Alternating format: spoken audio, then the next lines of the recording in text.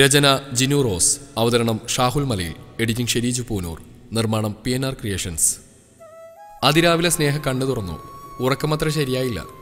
ആശുപത്രിയിൽ കിടന്ന് ശീലമില്ലല്ലോ, അതാവും. അമ്മ 2 ദിവസമായി ആശുപത്രി കിടപ്പിലാണ്. ചെറിയൊരു പനി വന്നതാ. എന്നത്തെയും പോലെ ഈ വട്ടവും അമ്മ അത് കാര്യമാക്കിയില്ല. ഒട്ടും പറ്റില്ലെന്ന സ്ഥിതിയായപ്പോൾ ആശുപത്രിയിലേക്ക് പോന്നു. ഡോക്ടർ അഡ്മിറ്റ് ചെയ്യാനും പറഞ്ഞു. വീട്ടിൽ വന്ന് നിൽക്കാൻ സ്നേഹം മാത്രമേ ഉള്ളൂ. അച്ഛന് ജോലിക്ക് പോകാതെ പറ്റില്ല. ഞാൻ വന്ന ആശുപത്രിയിൽ ഇരുന്ന ആരവസാനം ബില്ല് കിട്ടുക? നീ 2-3 ദിവസം ക്ലാസ്സിൽ പോയില്ല എന്ന് വെച്ചാൽ ഒന്നും വരൂല. അച്ഛൻ അത്രയും പറഞ്ഞ് ഇന്നലെ രാത്രി ആശുപത്രിയിൽ നിന്ന് പോയതാണ്.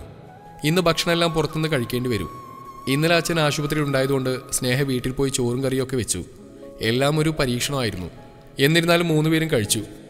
മോളെ, നീ പോയി 2 ചായ വാങ്ങിവാ, അമ്മ സ്നേഹയോട് പറഞ്ഞു. ഞാൻ പല്ലിയാക്കിട്ട് അമ്മേ, എന്നിട്ട് പോവാം. അതും പറഞ്ഞ് അവൾ ബാത്റൂമിലേക്ക് പോയി. ക്യാൻറ്റീനിൽ ആവശ്യത്തിന് തിരക്കുണ്ട്.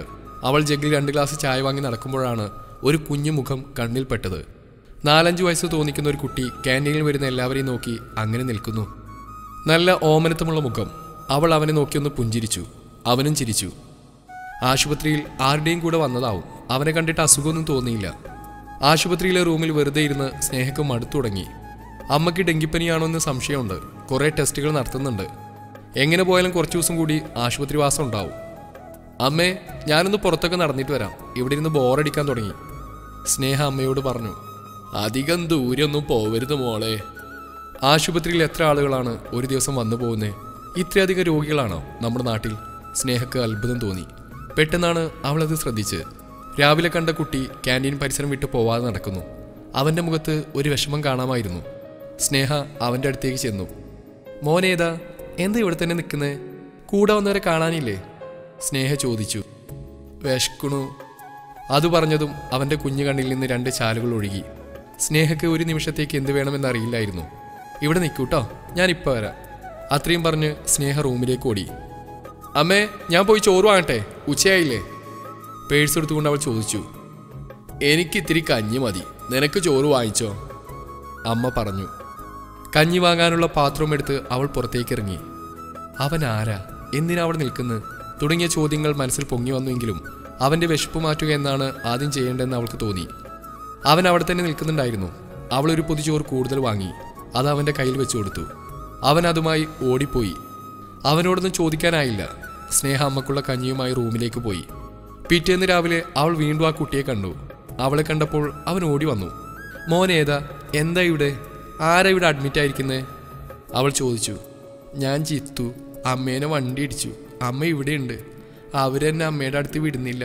ചേച്ചി ഒന്ന് പറയോ അവരോട്? എനിക്ക് അമ്മേനെ കാണണം, അവൻ വിങ്ങിക്കൊണ്ട് പറഞ്ഞു. മോൻ്റെ കൂടെ വേറെ ആരുമില്ലേ? അച്ഛനെവിടെ?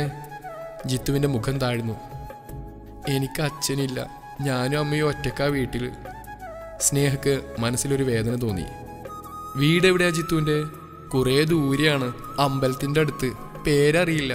അമ്മ എന്നെയും കൂട്ടി വന്നതാ ഇവിടെ. ഒന്നും അറിയാത്തൊരു കുട്ടി. ഞാൻ പോട്ടെ, പിന്നെ വരാം. അമ്മക്ക് ചായയും വാങ്ങി അവൾ നടന്നു. മനസ്സിൽ അപ്പോഴും ചോദ്യങ്ങൾ ബാക്കിയായിരുന്നു. അവൻ്റെ അമ്മ ICUവിലായിരിക്കും. അതായിരിക്കും അവനെ കാണിക്കാതിരിക്കുന്നത്. ചിന്തകൾ കാട് കയറി. ഉച്ചക്ക് ഭക്ഷണം വാങ്ങാനായി സ്നേഹ ഇറങ്ങി. പതിവ് പോലെ അവൻ അവിടെയുണ്ട്. കണ്ണുകൾ കരങ്ങിയിരിക്കുന്നു. അമ്മ ഇവിടെ ജിത്തു, ഞാനും വരാൻ കാണാൻ. ഒന്നും മിണ്ടാതെ അവൻ നടന്നു. അവൾ അവൻ്റെ പിന്നാലെയും. അവൻ ചെന്ന് നിന്ന മുറിയുടെ മുകളിൽ എഴുതി വെച്ചിരിക്കുന്ന കണ്ട് സ്നേഹ ഞെട്ടി. മോർച്ചറി. അവിടെ നിന്ന് സെക്യൂരിറ്റി അവളെ കണ്ടപ്പോൾ അങ്ങോട്ട് വന്നു.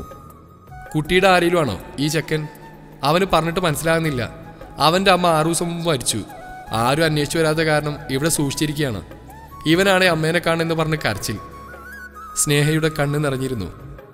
അല്ല, എൻ്റെ ആരുമല്ല. അവനോട് എന്തു പറയണമെന്ന് അവൾക്കറിയില്ലായിരുന്നു. ഭക്ഷണപ്പൊതി അവൻ്റെ കയ്യിൽ വെച്ച് കൊടുത്തിട്ട് അവൾ ഓടി. പിറ്റേന്ന് രാവിലെ അവൾ അവനെ ക്യാൻറ്റീൻ പരിസരത്തേക്ക് നോക്കി. പക്ഷേ കണ്ടില്ല. ഉച്ചയ്ക്ക് പുറത്തു വന്നപ്പോഴും കണ്ടില്ല.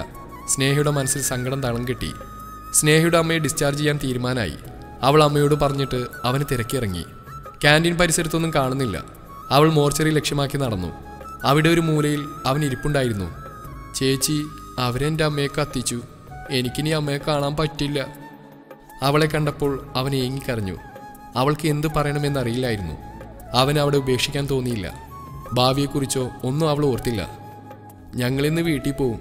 ജിത്തു വരുന്നോ എൻ്റെ കൂടെ? അവൻ്റെ മുഖത്ത് ഒരു നിസ്സഹായത മാത്രമായിരുന്നു.